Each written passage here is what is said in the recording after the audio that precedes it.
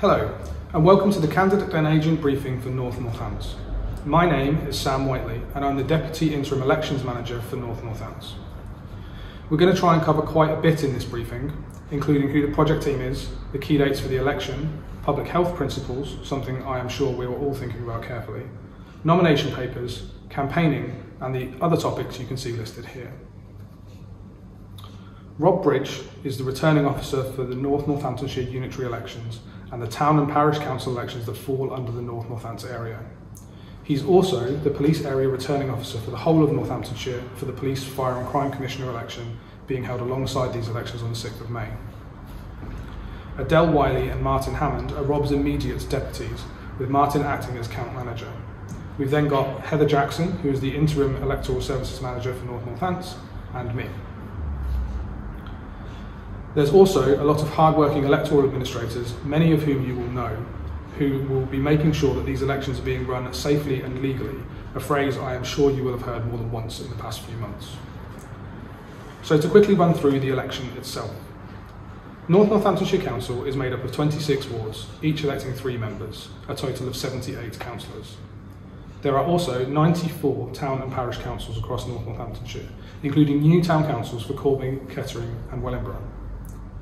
The notice of election will be published on the 25th of March, which will list the details of how and where to submit your nominations, but we'll cover that today as well. Nominations will be open from 25th of March until 4 p.m. on the 8th of April, which is also the deadline for appointing election agents. The statement of persons nominated, which is the notice that lists all of the candidates for all of the elections being held, will be published on the following day. Electors may register to vote up until midnight, technically 11:59, on the 19th of April inclusive. Electors may apply for a postal vote up until 5 p.m. on the 20th of April, and proxy vote a week later on the 27th. The notice of poll and situation of polling stations notice will be published on the 27th of April. 28th of April is the deadline for appointing counting and polling agents. As ever, electors can apply for emergency proxy votes up until 5 p.m. on polling day, Thursday the 6th of May. And this year, alongside the medical emergency and employment reasons, electors will be able to apply for an emergency proxy on the grounds of a COVID diagnosis, exhibition of symptoms, or advice to self-isolate. The return of elections expenses is 35 calendar days after the declaration of result. For unitary elections, this is likely to be Friday the 11th of June 2021. I'm sure you would have all thought about COVID considerations, but there are some general public health principles that we'll be asking you to follow. Please maintain all social distancing guidelines, clean your hands regularly, avoid touching your face, wear face coverings where appropriate. I'm sure this goes without saying, but if you are genuinely unwell or symptomatic with a confirmed case of or a confirmed contact of someone who is self-isolating, then please do not attend any electoral events. Moving on to nominations. Due to a change to legislation for these unitary elections, you will only be required to obtain a proposer and a seconder for each nomination. The nomination form, home address form and consent to nomination must be submitted by no later than 4 p.m. on the 8th of April for each candidate. Any candidate for a political party must also provide a certificate of authorisation from the party and an optional form for the candidate to use a party emblem. There's a full in-depth nomination video which will be available separately. We're going to be providing an informal check service online, so you can simply scan your nomination forms to one of the email addresses on screen now, and an officer will let you know if your papers are ready for formal submission or if there's any changes needed. The nomination form, home address form, and consent to nominations must be delivered by hand. So we'll be offering virtual informal checks, but we'll still need the forms to be formally submitted by hand. Let's talk about agents. Election agents are appointed for principal area elections, which in this case means the North Northamptonshire Council elections. Parish candidates won't be able to appoint an agent. Agents are responsible for the management of the election campaign, in particular the campaign finances. Agents must be appointed by 4 p.m. on the 8th of April, the same deadline for nominations. There's a form to appoint agents included in the relevant nomination pack available from the Electoral Commission website. If you don't appoint an agent, you become your own agent by default. Please bear in mind that a notice of election agents is published, so if you're acting as your own agent and choose to suppress your home address, it may still be made public on the notice of election agents. There's some more information on this in our nominations video. You or your candidate can also appoint some other agents to attend specific events, including postal vote openings, polling stations, and the verification and count. The deadline for appointing polling and counting agents is the 28th of April. You may appoint postal vote agents to attend a specific session, but they just need to be appointed before that session starts. Candidates and agents will receive 48 hours notice of the dates, times and locations of postal vote opening sessions.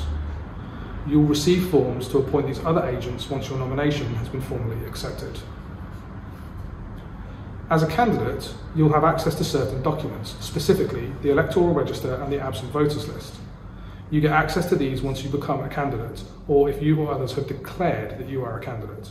So if it's the 29th of March and you haven't yet submitted your nomination papers, but you are declaring yourself to be a candidate, you can request a copy of the register for the ward that you're standing in from the relevant elections office.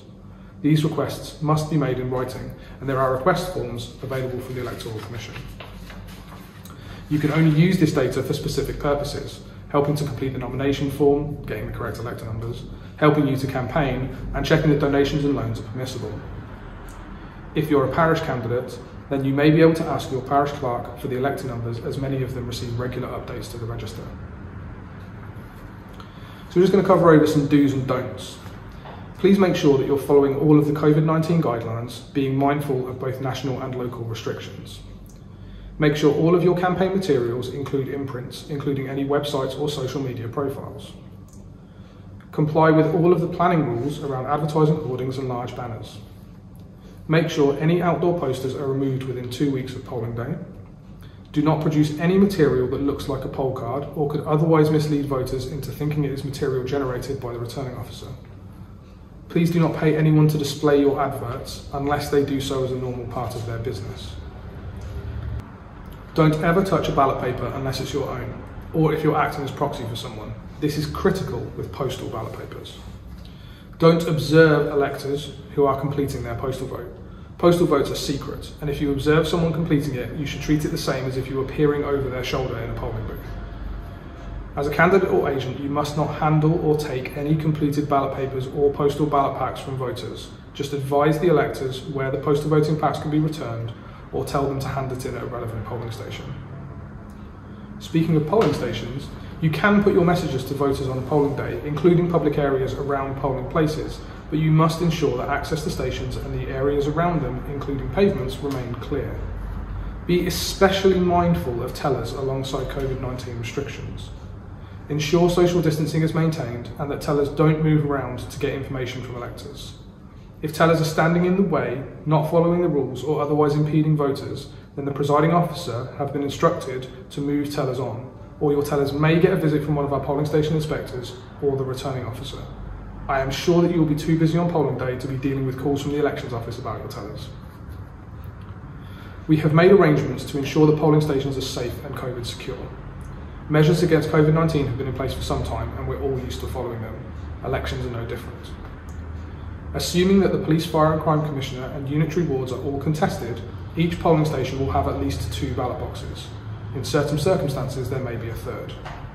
Floor markings will be in place to ensure social distancing is clear and visible, and hand sanitizer will be provided to every station. It is expected that face coverings or visors will be worn at all times, unless exemptions to wearing them apply. Voters will also be encouraged to bring their own pen or pencil to the poll, but pencils will still be made available. Candidates or agents should encourage electors to check their poll card information prior to polling day for accuracy, as some polling stations may have changed. Polling day itself will follow all of the usual procedures, with stations open from 7 AM to 10 PM. Any registered voters who are in a queue at 10 o'clock, which may be more likely at these elections given the restrictions around COVID-19, will be able to apply for a ballot paper. Postal votes can be handed in to stations up until 10 PM, and if an elector is queuing to do so, they may do after 10 PM, but the postal vote must be handed in to a relevant polling station. That means a polling station within the specific North Northamptonshire ward or parish where appropriate. There may be more polling stations in certain venues than you're used to seeing, alongside some potentially unfamiliar locations, as electoral administrators have worked hard to identify appropriate venues and keep disruption to schools to a minimum. All polling day queries should be addressed to the relevant satellite electoral services office. Do not ask staff in polling stations or elections offices for turnout information, as this will not be provided. Okay, so polling day is now over, and there have been no issues throughout the day. Everyone has behaved themselves, all electors who have wished to vote have been able to do so, and we've hit 10 PM. What happens next? Presiding officers and poll clerks will be packing away their polling station and doing their end-of-day paperwork before heading to their verification centres. Verification at these elections will be held remotely. That is to say that there will be 4 separate verification venues listed on screen here. Serious adaptations have been made to the verification and the count in light of the ongoing public health concern. As a result, verification and the count may take longer because of the measures taken to ensure the safety of staff and observers. Verification will begin as soon as ballot papers have been received from polling stations, including all unused and spoiled ballot papers. All ballot papers will be verified face up. No papers are rejected during the verification process. Verification is double checking that the numbers of papers that the presiding officer has issued tallies with the number of papers in the ballot boxes. The candidate and agent are both entitled to attend this process for transparency and scrutiny. Agents can be appointed to attend verification, but this will depend on the local centre. You will be notified of how many agents you can appoint at a later date. A final postal vote opening session will also be taking place for those packs handed in at polling stations. This may not be at the same site that verification is taking place. Once verification is completed, the ballot papers will be boxed up and stored securely, ready for the relevant count. All counts will be taking place at Kettering Conference Centre. The count for North Northamptonshire Council will be taking place on Friday the 7th of May. Town and parish councils and neighbourhood planning referendums will be counted on Saturday the 8th of May. The Police, Fire and Crime Commission count will take place on Monday the 10th. All papers at the count will be sorted and counted face up, with the count broken down into mini counts by ward. Firstly, the postal votes and polling station ballot papers will be mixed, and then the count will begin across wards.